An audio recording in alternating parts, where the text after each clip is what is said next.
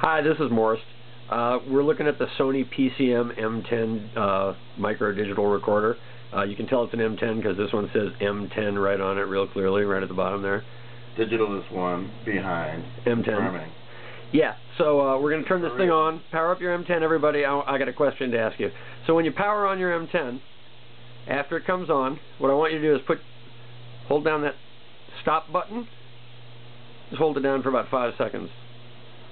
Mine says firmware version 1.00. What does yours say? Please post.